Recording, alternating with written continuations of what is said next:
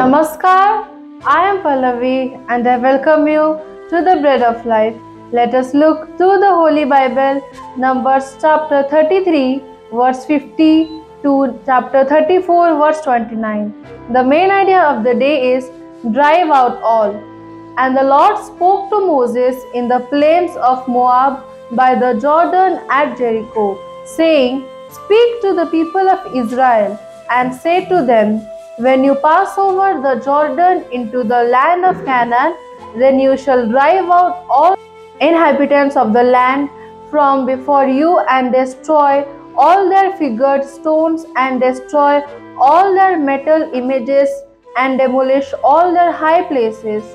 And you shall take possession of the land and settle in it.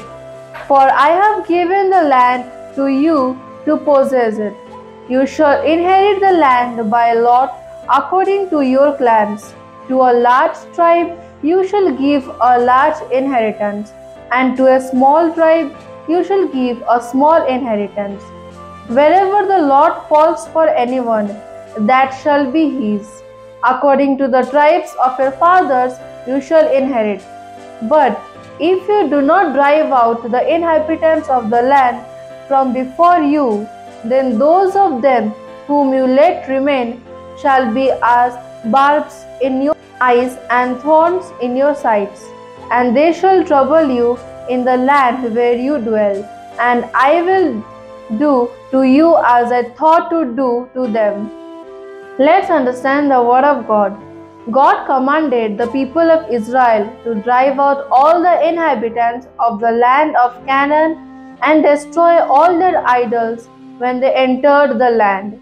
They had to drive out every single one of them so that there would not be anyone to lead them astray in worship of other gods.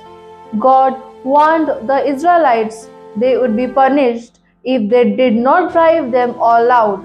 It was because God wanted no interference in their worship of God.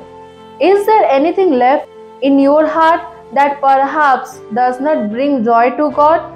Think about what God would like you to keep and what to discard. May the Lord bless us with this holy word. Let's pray and practice. Dear God, thank you for your wonderful words.